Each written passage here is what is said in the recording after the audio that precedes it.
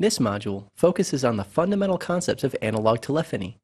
We'll look at the basic model of connecting a call, and then distinguish between phones and phone lines. From there, we'll look at the various signaling methods used in analog telephony environments.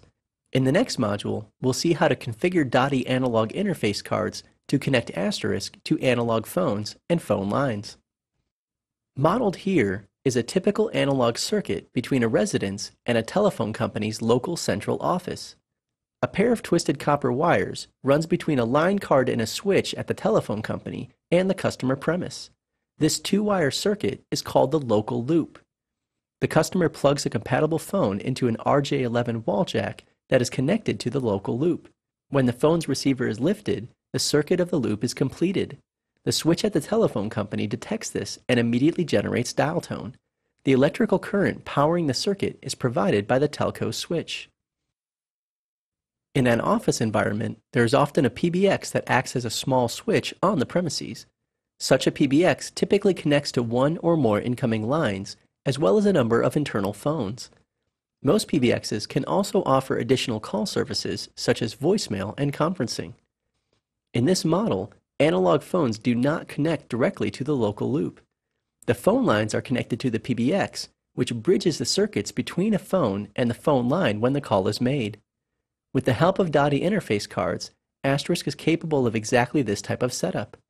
Each connected analog circuit is treated as a single port on the interface card. So in the simple example where one phone connects through the PBX to one phone line, two ports are actually necessary. As we'll see in the next slide, there are different types of analog ports as well.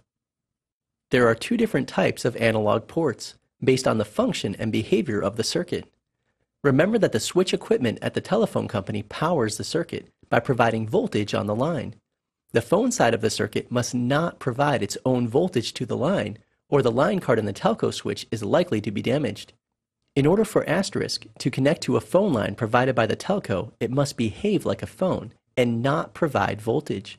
In order for Asterisk to let analog phones connect to itself, it must behave like the telco and provide voltage and dial tone on the circuit.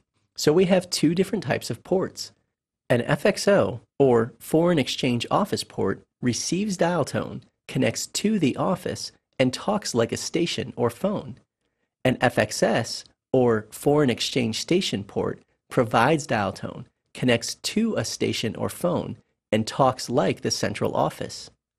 We say that an FXO port uses FXS signaling because it talks like a station, and an FXS port uses FXO signaling because it talks like an office. It's easy to get this backwards, so just try to remember that each port type uses the opposite signaling. Note that both types of ports provide bidirectional communication. Let's take a look at the model again, this time labeling the ports appropriately. Don't worry about the Asterisk configuration for now, we'll get to that soon. We'll follow the path of a call, beginning with someone on the premise taking a phone receiver off hook. When the phone goes off hook, the PBX needs to behave like a central office and present dial tone. An FXS module does this, so we can label this port FXS. We'll assume the PBX is set up to dial out this analog line connected to the telco. We know that the telco provides dial tone, so the port connected to the line must behave like a station. It's an FXO port.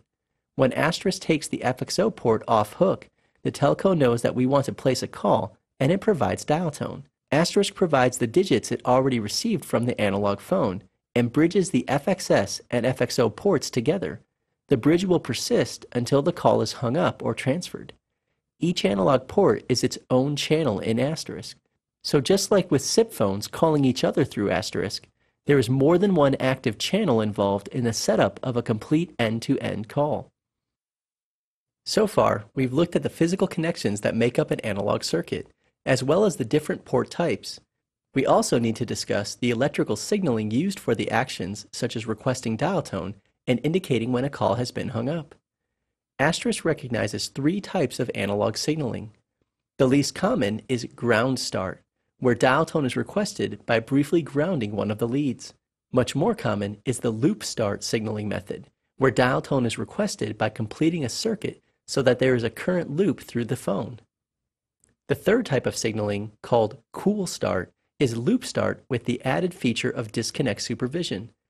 The far end of the circuit can signal a disconnect by temporarily breaking the current loop. This allows applications, such as voicemail, to be automatically hung up when the remote party ends the call, instead of keeping the circuit connected indefinitely. In practice, Cool Start is a signaling method of choice in Asterisk because it is highly compatible with Loop Start, but also provides additional benefit on some circuits. In this module, we have reviewed the fundamentals of analog telephony, including the basic terminology necessary to understand how it works. We also introduced the two types of analog ports, FXO lines and FXS stations. We wrapped up with a survey of analog signaling methods still in use today that Asterisk supports. Move on now to the next module to see how analog DADI interfaces can be set up to connect Asterisk to analog lines and phones.